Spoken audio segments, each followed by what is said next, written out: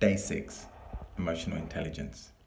Emotional intelligence is defined as the measure of an individual's ability to recognize and manage their own emotions and the emotions of other people, both individually and within group settings.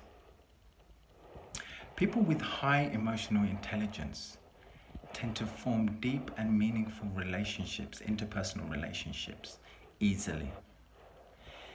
They find it easy to fit into group situations, and they have a good understanding of their psychological state, which can be very effective when managing stress. Emotional intelligence refers to a catalogue of skills that can be split into two sections: personal and interpersonal skills.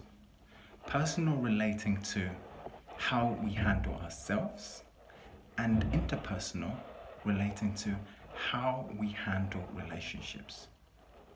Let me know how my communication has been in this video.